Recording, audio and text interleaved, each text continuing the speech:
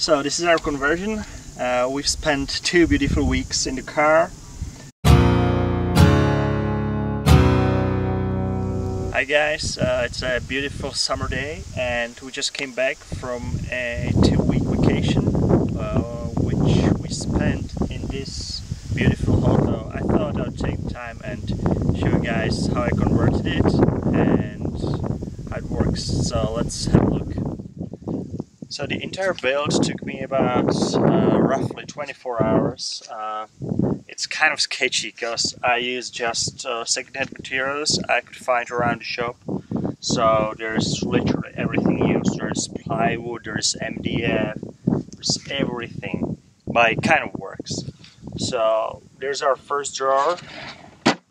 We use it as a camping table as well. Then you remove the top and there's our pans and pots, silverware, and as well as some supplies which we've got left. And so close this one. And there's our second drawer, which contains a 2-burner stove, which runs over propane. We've got a propane tank on the other side of the car. I'm going to show you later. And we had some supplies in here as well. There is a special place for oil so it doesn't spill everywhere. And that's kind of it. So let's come have a look around. So we are at the front of the car. You can see support for our bed here. It also acts as a storage compartment. You can see it's kind of divided into 2 sections, and we've been storing everything here. Our clothes, our sleeping bags, our water. This is a 10-liter tank.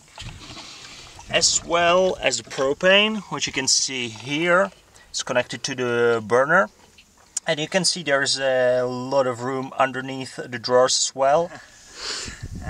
There is our bed. I'm gonna show you how we prepare it.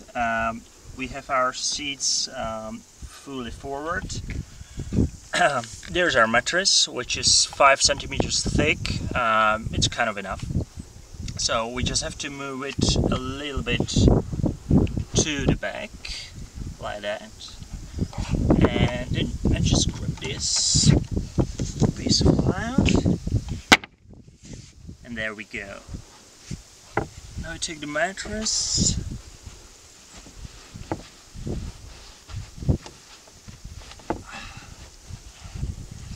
and there's your bed. Nice and cozy. It's 2 meters long and 1 meter wide, which is kind of enough for 2. You have to sleep close together. And there's also some room above your head. It's not too much, but it doesn't get claustrophobic. So we've got blinders for the windows, of course, so that people can see us sleeping. They're white, which is not the perfect color. Black or dark blue would be much better. But yeah, that's what we found at home.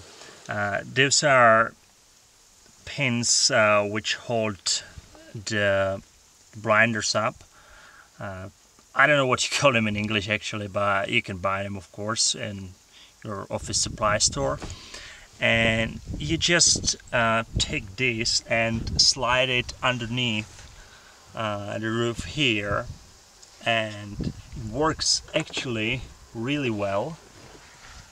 It holds up just like that.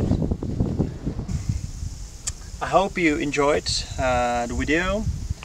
If you have any suggestions, so what should we do better, what should we improve, change, please let us know in the comments. And if you liked it, give us thumbs up and have a good day. See you guys.